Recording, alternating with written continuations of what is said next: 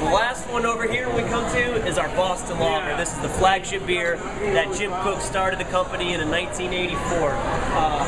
He brewed it for the first time in his kitchen and actually took the wallpaper off his wall the first time he brewed it. He found the recipe of his great-great-grandfather Louis Koch up in his attic, and he brewed it, and he tried it and decided it was the best beer he had ever had and wanted to start a brewery. So he brought it to the Great American Beer Festival and won Best Beer there, and from there the company's really taken off, and this has been the flagship and the backbone behind Sam Adams. We like to say beer should have ABC, should have A, lot of flavor.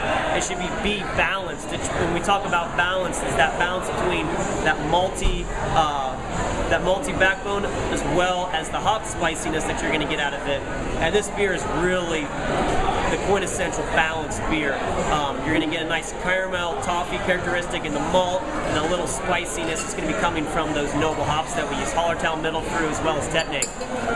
And C, it should be complex. This is a beer that we do a lot of cool things in the brewing process, like croisoning and decoction, which is a little bit more in depth when to talk about brewing processes.